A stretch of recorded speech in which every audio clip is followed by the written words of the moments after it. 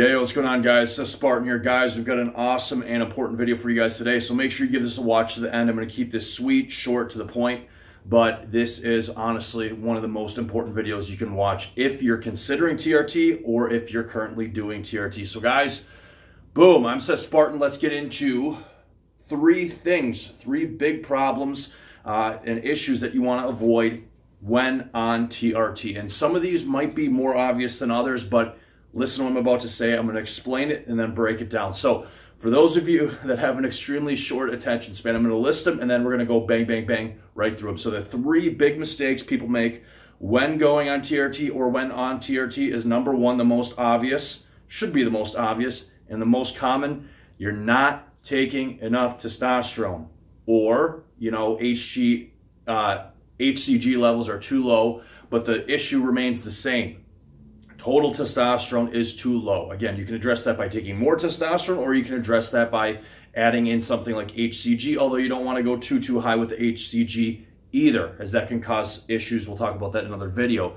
But okay, so problem number one is total testosterone level is not high enough. Problem number two is estrogen level is too low. This is extremely common too. You know, doctors, clinics, they all make this, not every single one of them, but like very commonly, they make the mistake of cranking up a patient's AI dosage, Arimidex, or whatever they're having them take with their HRT regimen.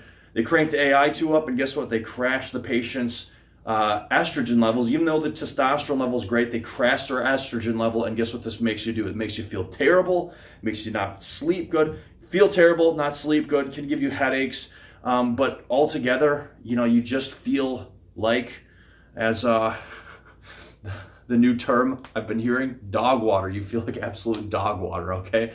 So, and I can confirm this because I've taken too much of an AI, lowered my estrogen. And it's interesting to know, guys, the symptoms of low testosterone, a lot of them actually you can have from low estrogen. So even if your testosterone's great, many clinics, many doctors give too much of an AI and they lower the estrogen way too much. It's always better to be higher in the estrogen range than lower. Always, 9 times out of 10. You'll sleep better, you'll feel better, and one huge problem with the AI is joint pain, because lowering estrogen levels makes your joints hurt. Why? Because estrogen is responsible for what? Synovial fluid in your joints. We'll get into that more in a second. Problem number three is what? None other than, mistake three is you're spreading out your testosterone injections too far. You know, if you have, you know, this stuff should be obvious to people who have been on TRT for years, hopefully. But the issue is, the longer you space out the injections, even if you go bigger dosages, right, what's going to happen? The valleys and troughs are going to be what? They're going to be bigger and bigger. So the longer you space out your injection, even if total weekly testosterone dosage is the same, which it should be, what's going to happen? The longer you space out the injections, the bigger the spike, the bigger the trough. Now, the spikes aren't as big of a deal as the troughs, because, you know, you'll need a little less sleep. You'll have a little, more estrogen, or more estrogen. You'll have need a little bit less sleep, a little bit more energy. Forget what I said, estrogen, I misspoke there. But you'll need a little less sleep. You'll be more energetic. You know, you're trained. You'll feel a little more hyped all the time, I want to say. This can be good or bad. It doesn't really affect me, but the issue is the troughs. During those troughs, if you're spacing out your injections too much, you're going to have a lack of energy, and you're just going to feel these up and downs. Now, what I personally recommend, and I'm recommending this in my new book, Super Male Digital Edition's out right now. Physical edition will be on Amazon very, very soon.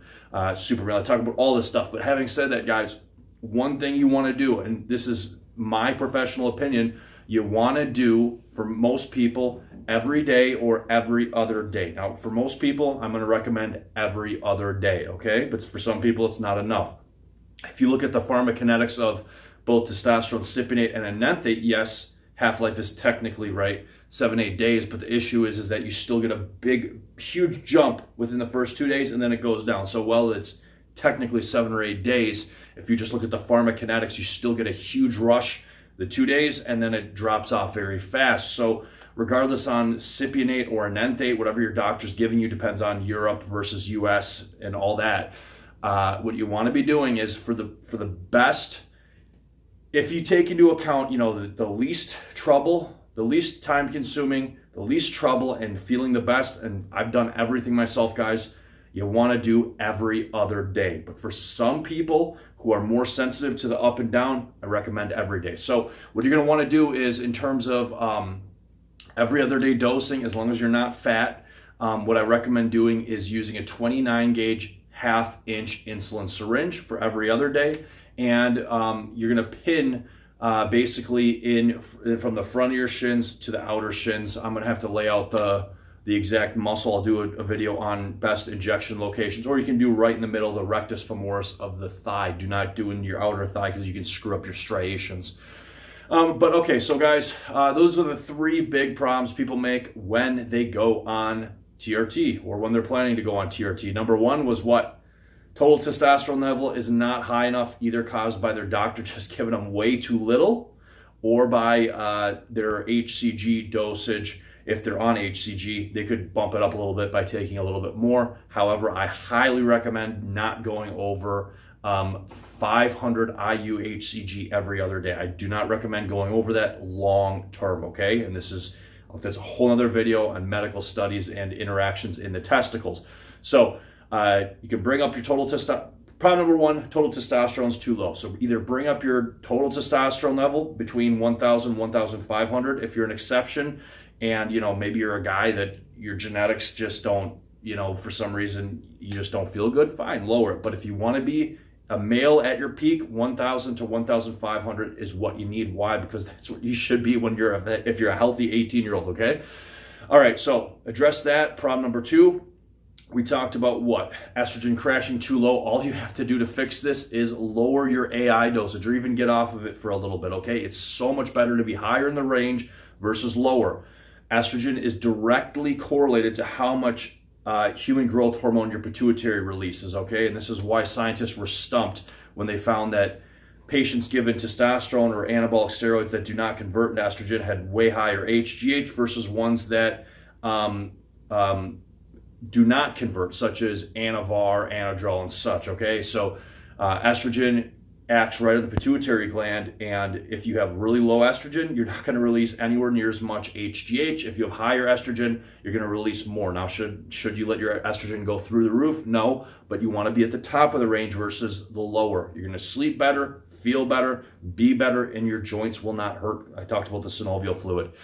All right, problem number 3, how to address it. Simply put, guys, do your injections more frequently. Same dosage per week, but you want to do it more, boom, frequently, okay? So your best case scenario is every other day for probably 90% of people, okay? Every other day. That's what I'm doing now. When I was hardcore competition mode, I was doing every day with, what was it?